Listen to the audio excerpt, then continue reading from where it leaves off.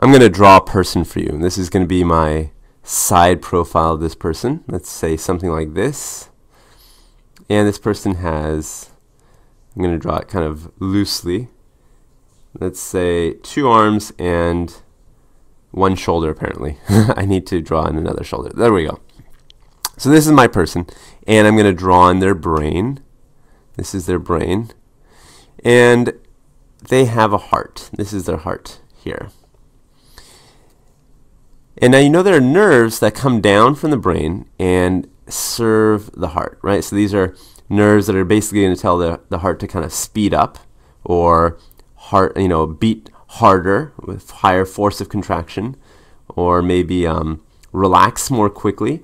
So basically what I'm telling you, that these are the sympathetic nerves, right? Sympathetic nerves. And of course, I should also draw in the parasympathetic nerves. So these are going to tell the heart to slow down and also going to increase the delay in the AV node. And these are the parasympathetic nerves, primarily the vagus nerves. You might hear that word too, vagus nerves, which is basically the actual name of the nerve itself. But they are parasympathetic nerves. Now you have information flowing from the brain down to the heart, but you also have information flowing from the heart up to the brain. So information is going up as well as down. So what would be an example of information going up? Well, you can imagine that there might be volume receptors, right? So we know that the brain needs to know about the volume status, and in the right atrium there are some volume receptors that basically stretch, and once they stretch they tell the brain that there's a lot of blood, or if they're not stretched they tell the brain that there's not a lot of blood. And this really helps with autoregulation of blood pressure. So if you want to regulate your blood pressure, you got to have some information, right? So autoregulation of blood pressure. So basically the whole point of me saying all this is that there's a lot of nerves going back and forth between the brain and the heart. Now let's say this person that I'm describing tragically dies. They die. And they wanted to, their wish was to donate their heart. And so over here we have a heart recipient, someone that is interested in getting a heart. Let's say that their heart is not working well, or whatever the situation may be. They're actually hoping to get a heart. So this person is looking for a heart, and this person died and their wish was to give a heart. So let's show that actually. Let's show the heart kind of moving over. Let's say that this person's heart gets sent over to the person on the right. So now their heart gets sent over here. So all is well, right? And this person's actually obviously very happy that they got a heart. This is obviously a big deal. So this person is now going to, let's see if we can do this. There we go. This person is going to be smiling, right? And I should probably erase all these little nerves.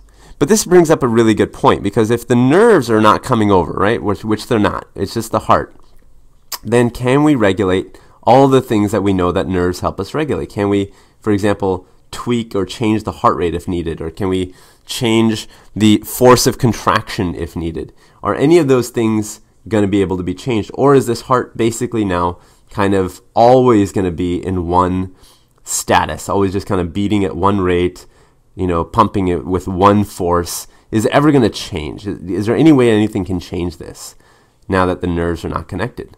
Well, the first thing is that there is some evidence that nerves can reconnect from the new body, but that would take a long, long time. So in the short term, what is the answer? Well, you have a couple of glands, right? You have adrenal glands sitting here, and these glands are sitting literally above the kidneys. So these are the adrenal glands. And you also have thyroid gland. So these are the adrenal glands, and this is your thyroid up here. This is your thyroid kind of in your neck region. So these are hormone producers. The thyroid gland, adrenal glands, they're going to be producing hormones, and those hormones can affect the heart. So one hormone could be, for example, this would be thyroid hormone. Thyroid hormone. Down below you might have epinephrine.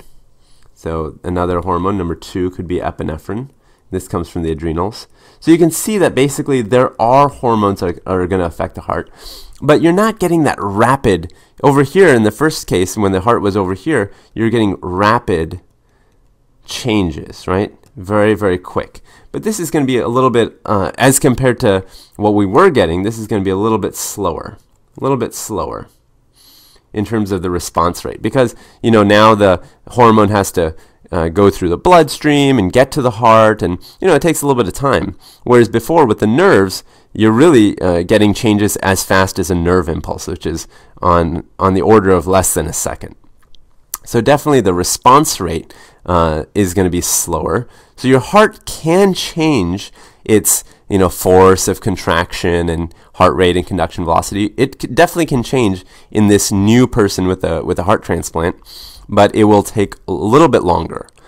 And another thing that will change it, in addition to just hormones, I want to remind you, is medications. So let's imagine this person is taking medications, and let's say these medications have certain properties. Let's say they're taking a calcium channel blocker. Let's say they're taking a medicine that's I should probably write meds here.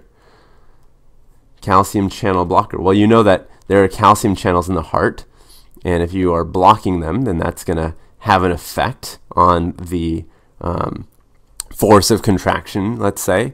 And what if they're taking a beta blocker? Beta blocker. And this is a beta refers to the receptor for epinephrine and norepinephrine. So if they're taking a beta blocker, they're really blocking the effects of, in this case, epinephrine, right? They're blocking epinephrine effects. Epinephrine. So you can see how if the person starts taking a medication, or let's say they take a few pills on a certain day, or their adrenal glands are making more epinephrine, all these kinds of things are going to essentially change how the heart works, how fast it's working, how hard it's working. So they are going to have changes. It's not like they don't have changes in any of those things, but those changes are going to take place on a slower time scale than what would have happened in the person who has all the nerves connected.